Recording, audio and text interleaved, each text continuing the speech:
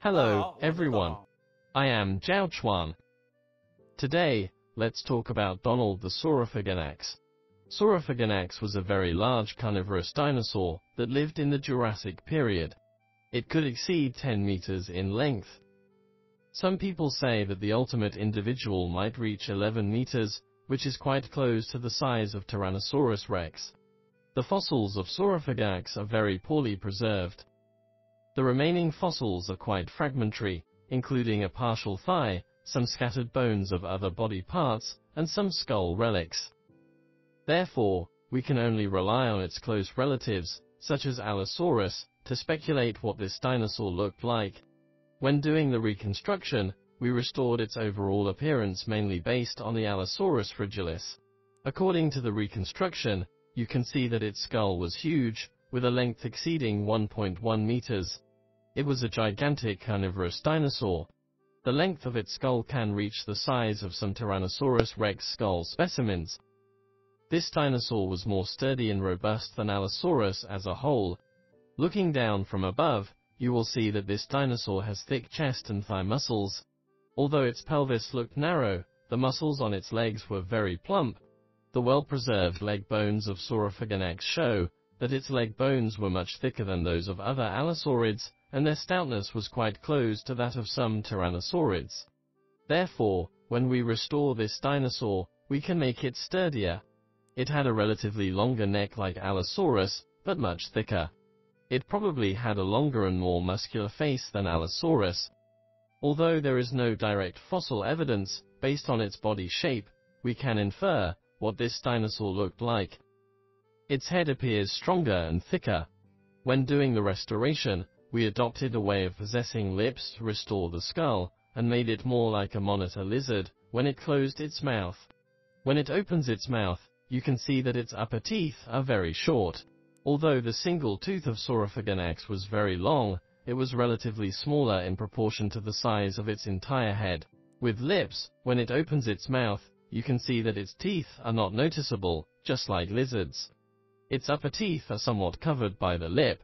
In addition, the gums of lipped animals are often thicker. If it had a lip structure like a lizard, the principle of biting an animal was to use the gums as a buffer. When biting the prey, it would squeeze the teeth into the animal's body like a syringe. So when it was alive, its teeth appeared relatively short because thick gums wrapped them. The rear of its lower jaw might be very developed, because such a giant carnivorous dinosaur must have a stronger bite force. There were two vomeronasal organs on the top of its mouth, a common feature of this type of animal. It used this to sense scents or breathe. We don't know much about the tongue of this dinosaur. However, based on some studies on the tongue of Tyrannosaurus rex, we generally believe that carnivorous dinosaurs, especially large carnivorous dinosaurs, have tongues that are not particularly flexible, and may stick to their lower jaws like crocodiles. We don't know much about the skin of this dinosaur. The skin of Saurophaganax has not been preserved, but its close relative, the Allosaurus, has relatively well-preserved skin, which shows delicate scales. Therefore, although this dinosaur looks smooth and scaleless at first glance, you will see tiny scales when looking closely. Its neck had powerful muscles. Based on modern technology, we have been able to restore the accurate muscle structure of this dinosaur's neck. First, there was a triangular muscle along the posterior of its head, which pulled its head upward to twist to both sides. The several groups of muscles on the side allowed the neck to move more flexibly. The neck of Allosaurus was very strong and flexible. The neck of Saurophaganax may have a similar structure to that of Allosaurus. It might turn its head very easily with its neck. After biting the prey, it would twist its neck to tear the flesh from the prey. The forelimbs of Saurophaganax were also very strong. It had large claws. These claws were even bigger when it was alive due to the covered keratinous sheath. Therefore, its two front hands were its powerful weapons. This dinosaur had spectacularly sizable forelimbs and could use them to capture prey. Other physical characteristics of this dinosaur can be reconstructed based on some other animals. For example, there were skin membranes on the front and back of its legs to connect to the body respectively. Looking at the early restorations, you will see that many dinosaurs have been restored with their thighs moving independently of the body. In fact, through some specimens, such as some ornithomimosaurs specimens, we now know that resembling modern birds, the muscles in the front of its thighs were wrapped together with the body. The connection position was located higher, because it's more flexible than a bird. The bird's thighs cannot move, as they squat inside the body all year round.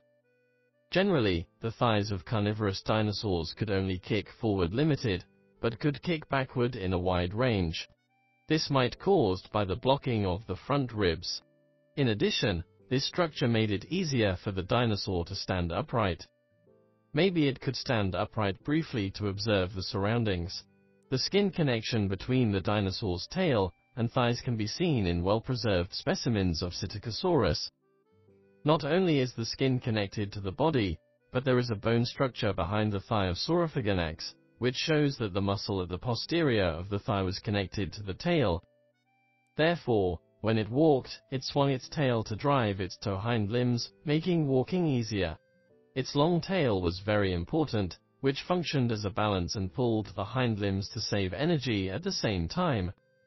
This movement structure is a bit like the action of swinging two arms when we walk. Good, the above concludes our introduction to Donald the Saurophaganax. Thank you all.